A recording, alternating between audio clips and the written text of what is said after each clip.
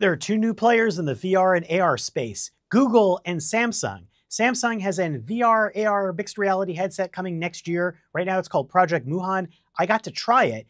And Google has a whole new software platform called Android XR. It was just announced and it's going to be available next year. Right now it's for developers.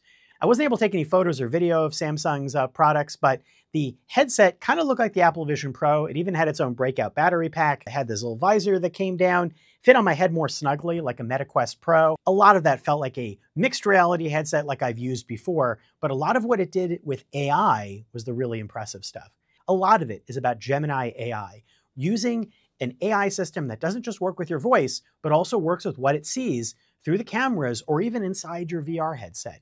The glasses are able to respond to you and recognize the world through the cameras, but they also have a pop-up display that also works with instant conversational search. So I could look at things and it can even remember what I've been doing. And if you want the AI to be a little less intrusive, you can always tap to pause it.